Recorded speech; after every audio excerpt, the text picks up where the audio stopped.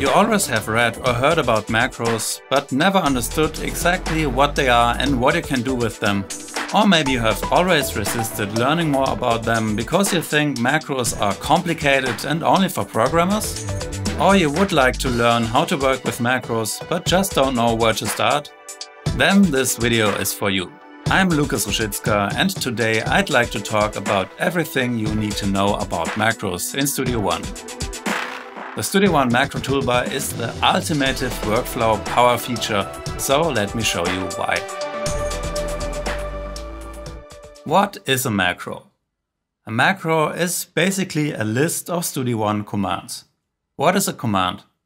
Well, basically everything you have a menu item or a toolbar button for is a command. Let's say you're editing a certain part in your song and you want to play your selection as a loop over and over again. To do so, you have to select your event, then choose Transport and then Loop Selection. Now your loop range is set to this exact selection. Then you need to activate the loop, and then finally you set the cursor to the loop start and press play. If you often need to play your current selection in a loop, then this is the perfect reason to make this a macro. This means you don't need to do all of this step by step anymore. You just hit your macro and all these commands are triggered one after the other. So let's start. This icon here will open up the Macro Toolbar. And the Macro Toolbar is a custom toolbar that lets you add your own buttons or groups of buttons. As you can see, there are a couple of already existing macros and buttons that are ready to use. But for now, let's focus on creating our own macro pages.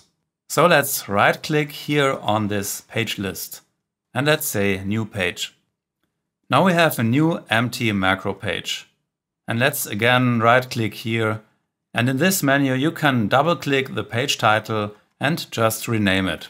So let's call it my first macro page. And again right click and say new group, because before you can add buttons you need at least one group. And now you can just right click here in the group, or you can also left click the group header. And now let's add a new button.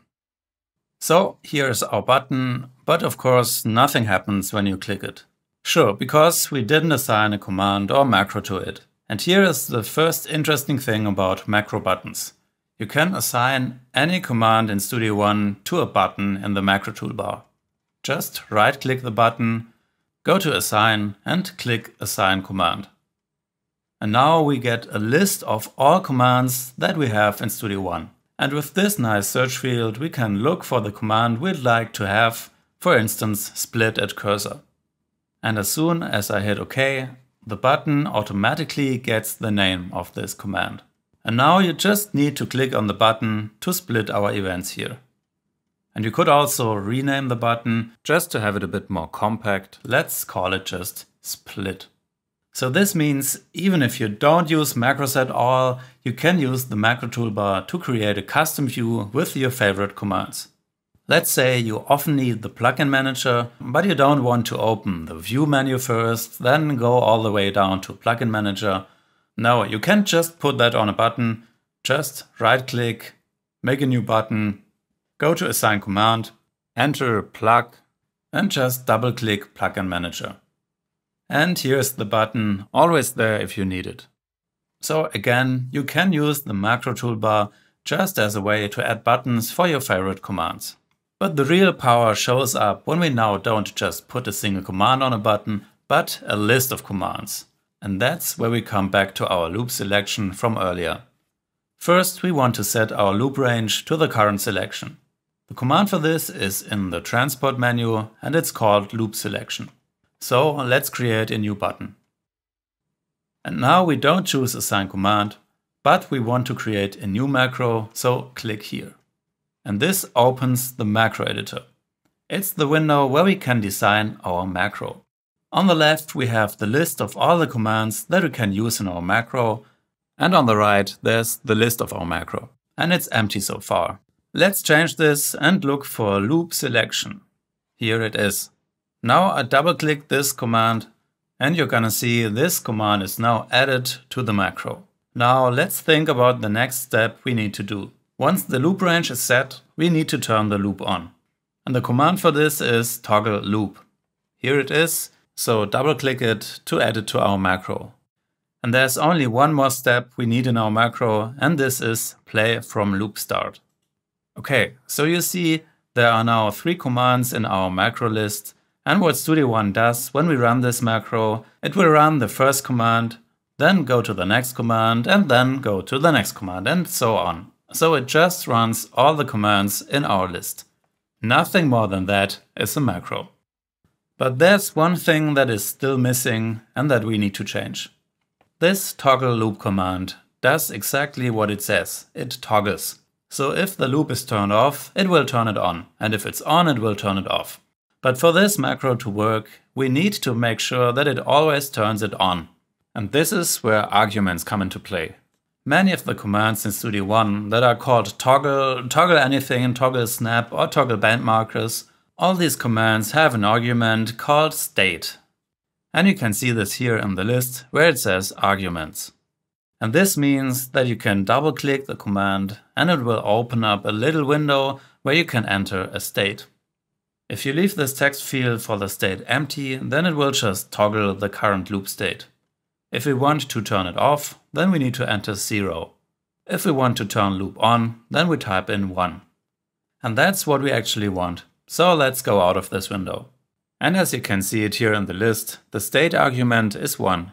And this is basically the only thing that might be a little confusing for people that haven't worked with something like that, but it's actually quite easy to understand. Studio One runs the toggle loop command, and if the state is 0, it will turn it off, and if the state is 1, it will turn it on. And if the state is empty, it will just toggle. Now it still needs a name, play selection in loop. So let's try this out. And it works. It sets the loop range, turns loop on, and plays our selection from the start. That's really cool, and you can press it over and over again to restart our loop. Now let's try out another thing we can do with macros. Maybe you often need to create a fade in and fade out of an audio event with a certain length. Of course, you can drag the fade in handle and try to set it to about 1 second. Now drag the right fade handle and again 1 second. Well, we can create a macro for that, so that we can do the same thing with just 1 click. So let's add one more button, right click, new macro, and we're gonna look for auto fade, create auto fades, that's it. And now you probably see that the create auto fades command has a length argument. You might already guess what it does. I double click and enter 1 because the length is a number in seconds and I want my fade to be exactly 1 second. You could also enter 1.5 or any other value in this text field. Okay, that's it. Let's name it auto fade 1 sec. And here's the button. Just press it and it automatically sets our fade in and fade out to 1 second. And this is the second thing that's great about macros. They are not only for running multiple commands in a row, you can also use them to run just one command, but with a certain argument, like in this example with auto fade and the 1 second length. And this is very, very powerful because it means you can create your own presets for certain commands. Let me show you another example. In this song I have my drums, bass, the keyboards and vocals. For editing, I'd like to focus on the drums. So I want to see only the drums. Of course, I could open the track list and enter drums into the search field to filter these tracks. But let's have a macro do this for us. New button, new macro. The command is called filter tracks. Then double click the command and enter drums as our filter text. And I call it show drums. And now I have a button that shows me only the tracks that have something with drums in their name. Very, very handy. What if I like to have some more similar macros? Is there a quicker way to create more buttons for show vocals, show keys and so on? Yes, there is. Right click a button and click duplicate macro. This creates a copy of both our macro and the button. So I can now right click and say Edit Macro. And here I just changed the argument, and instead of drums, I'm gonna type in vocals. Let's change it here as well. Now Studio One asks me if I want to rename the macro file as well. Yes, I want to. Now I also need to rename the button. And let me quickly add another button for the keys.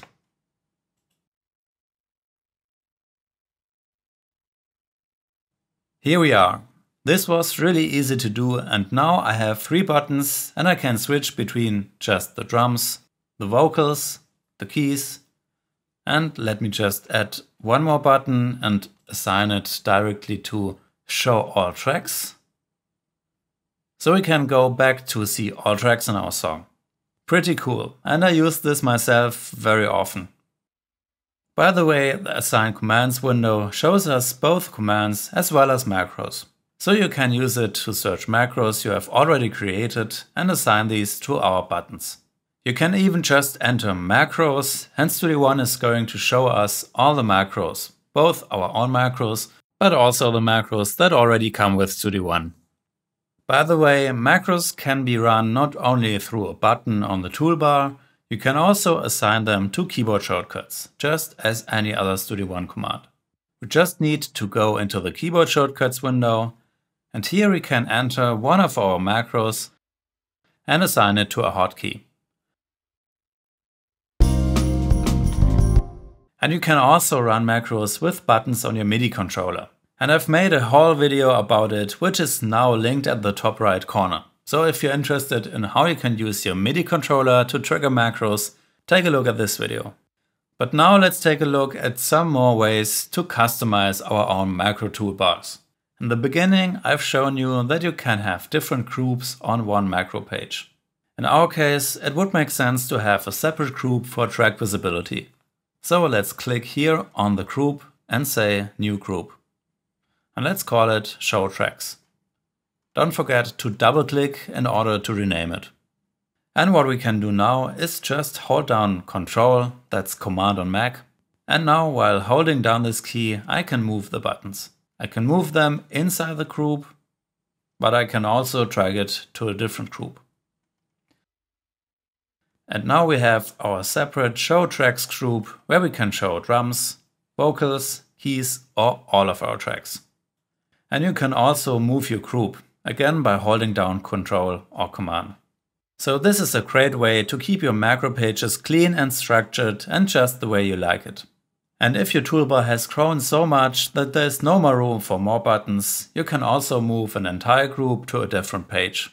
So you would create an empty page first, and then click the group and say Move to, and then select the new page. So you can really customize these pages and buttons to your liking. If you want, you can even make your own icons for your buttons. Just go to Icon, select Image, and select an image. For example, the cover picture from the horror movie The Nun is a perfect icon for our split button. And if we like, we can remove the text now, because when we see The Nun, we're probably gonna know that this is the split button. No, joking aside, if you want to know what command your buttons are assigned to, just hover over one of these buttons and you will get a small tooltip with the exact name of the command or the macro that's assigned to this button. One more thing you can do with your own toolbars is you can create menus. Right-click and instead of New Button, click New Menu button. And here you can right-click and say Edit Menu. And this lets us create an entirely new menu with several items, with separators, and even with submenus, and more items in this submenu, and so forth. And then, if you click the menu button, it will open these custom menus. So if you have so many buttons on your page so that there's no place for more groups or buttons, you can also have them in submenus. You might be wondering how you can get an overview of all your custom macros you've created. For this, we have the macro organizer, and you'll be able to access it when you click here at the little cogwheel icon and then choose Macro Organizer. This shows you all StudiOne macros that are on your system, and they are sorted by groups. Here you can add new macros or edit existing macros, or of course you can also delete macros that you don't need anymore. Before we finally take a look at the factory macro toolbars, let me show you how you can export your custom macro pages. Go to the list of the toolbar pages, right-click and choose Export.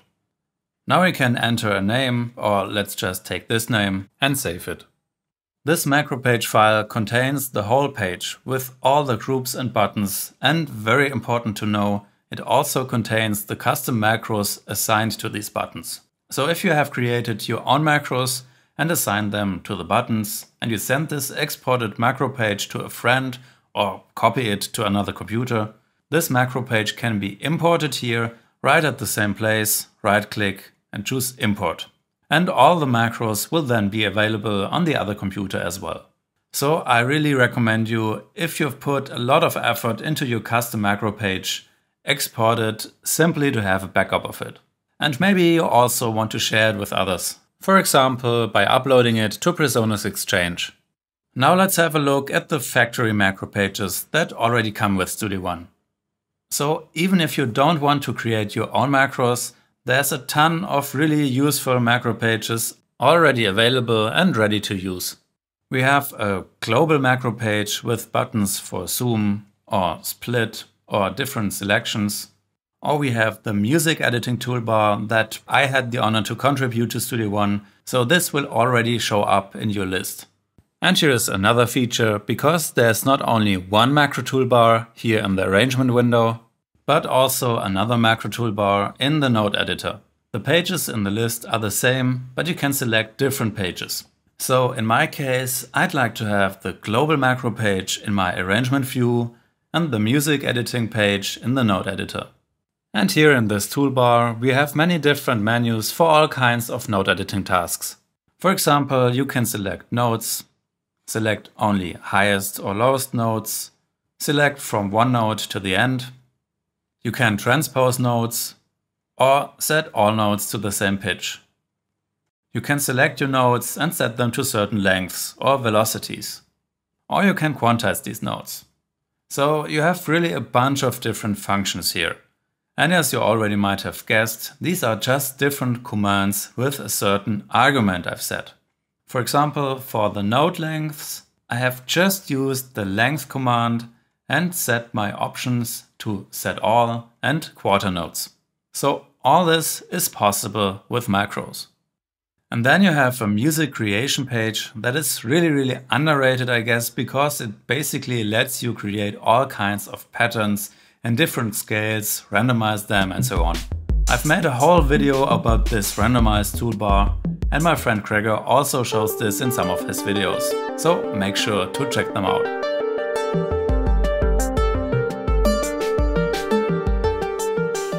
And here's one final thing.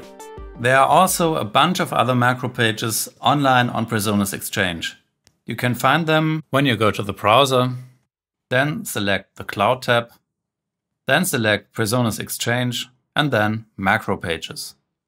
And here are many macro pages that other StudiOne users have created and uploaded to the cloud. So you can browse these different folders, and if you found a macro page that seems interesting to you, you just click Install and it will immediately appear in your macro toolbar.